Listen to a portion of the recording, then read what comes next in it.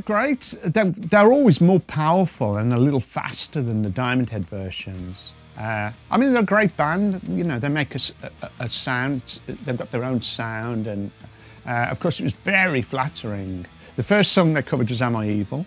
and they're the first band that ever covered a Diamond Head song, and it came out in 1984 as a B-side of, or it was on the Creeping Death 12-inch single, which was on Music for Nations, and I was just really flattered that, you know, Lars's band had covered one of our songs and done such a respectful job, worked out the guitar solo, and everything was really good, really close to our version, but with a bit more modern, a bit tougher, you know, more attitude. But I you know, more power to them.